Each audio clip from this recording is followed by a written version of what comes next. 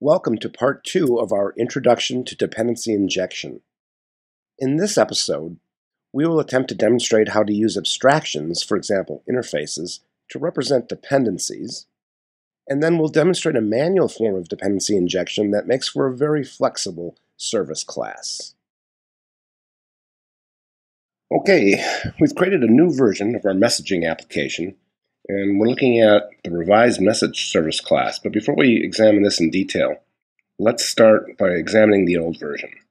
So here's the old version from part 1, and you'll notice that our dependent components are very specific: GUI message input, console message output.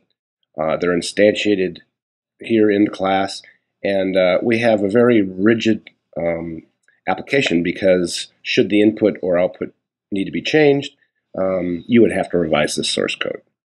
So now let's see how we can eliminate those dependencies by using abstraction. So here we have the input and output properties just as we did before, input and output, but in the new version, they're based on interfaces. So message input is an interface, as is message output, also an interface. And these interfaces are abstractions of the kind of input and output objects we want to use as dependent objects. So you can see that we can add the dependencies either by passing in the input and output objects to the constructor, or we also have setter methods for input and output that we can use. But in any case, the actual objects are instantiated elsewhere, and they're injected into this class as dependent components.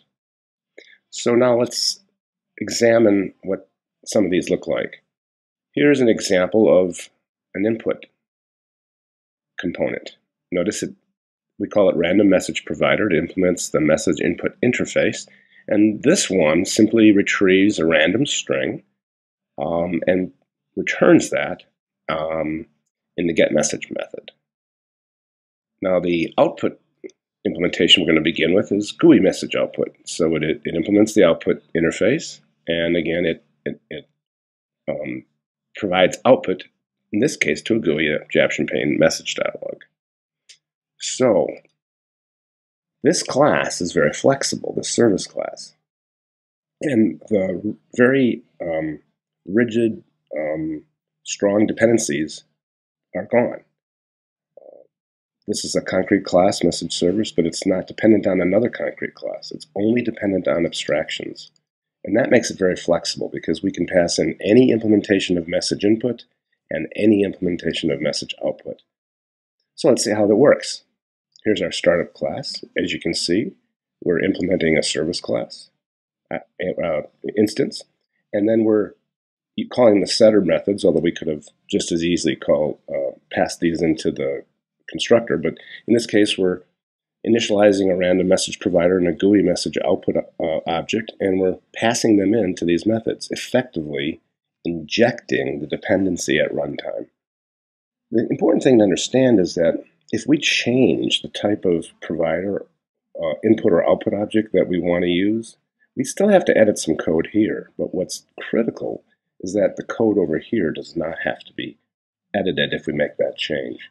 And that makes this class very flexible and very portable. We could use this in other programs, some of which may not even depend on a random message provider. And that makes this much more flexible. So let's see how it runs.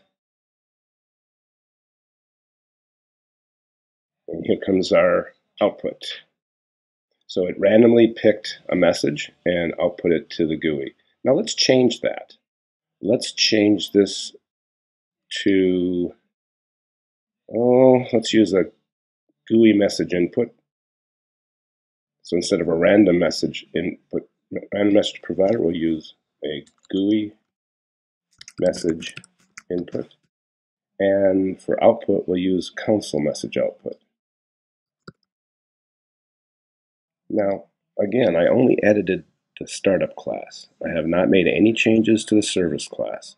And yet, with that small change, you'll see that the program adapts automatically to these new input and output dependencies. So here we go, we'll run it. Here comes the input, and you'll see the output goes to the console just as expected. So that's a manual form of dependency injection. We are manually injecting instances of the input and output abstractions into the message service object. There's another related design principle called the dependency inversion principle. And that states that a high-level class, in this case the service class, should depend on abstractions, not on concrete classes. And that's exactly what our service class does. In our next episode, part 3, we'll look at doing another form of manual dependency injection using what's called the service locator design pattern. See you then.